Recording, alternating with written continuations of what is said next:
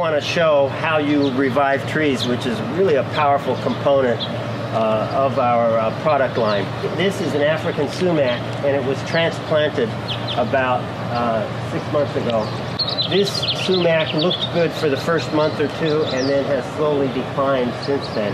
It does have some green leaves on it. We're going to show how we revive this tree by using our product. Rather than spraying the leaves, which is fine with our products, I like to focus on the soil. I think that's really where the magic can happen. If it's a small plant like an azalea, I would spray the leaves also, but I'd spray the leaves while I'm focusing on the soil. We're going to use our blend, a mixture of the Optimize, the Maximize, and the Nourish Biosol. So those are 3 dry products. We're going to do, as I just alluded to, really an over-application of it. So to make sure that everything in this blend is available to the tree in abundant amounts. So this has beneficial microbes. This has mycorrhizae. We seem to get more dramatic results, and mulch on soil is fantastic, like a top dressing mulch that just protects the soil from the sun, conserves moisture. And I like to use a mulch that's a little bit coarse so that gardeners can't blow it away, and it stays put, and you continue to have it.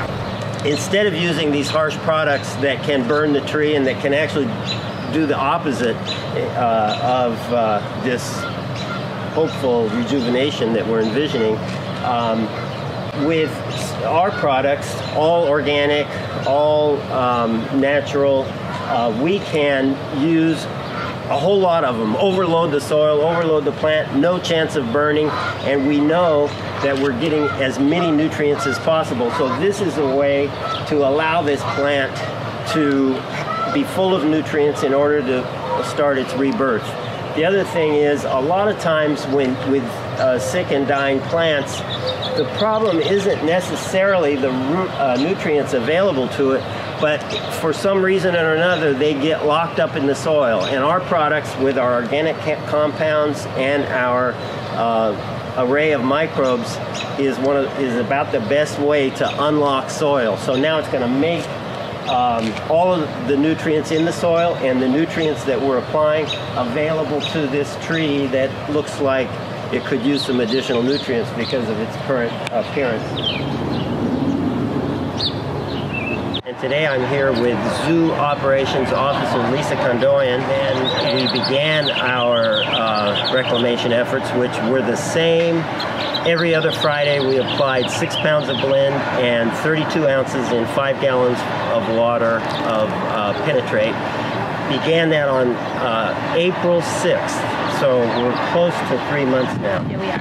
And you told me a couple weeks ago something that, I resisted the urge to cry, but you told me that this was the most special project you've been involved with here at the zoo. Why don't you expound on that? Well, when you go from a tree that's been recommended to be removed and deemed dead, and then it ends up looking like this after a few months, it's going to be one of the highlights of my career here at the zoo, because the results cannot be challenged if you look at the tree. So you're saying there were some doubters, huh? There were a lot of doubters. We've had some professional tree enthusiasts and arborists say that the tree was dead. So I'm happy to prove that they were wrong, or that you proved they were wrong. I guess they just don't believe in the power of soil.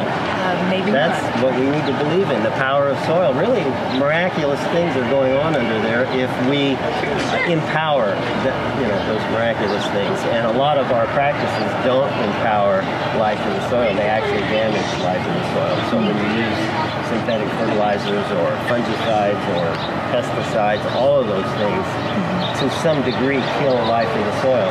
And that will make a miracle like this less and less likely.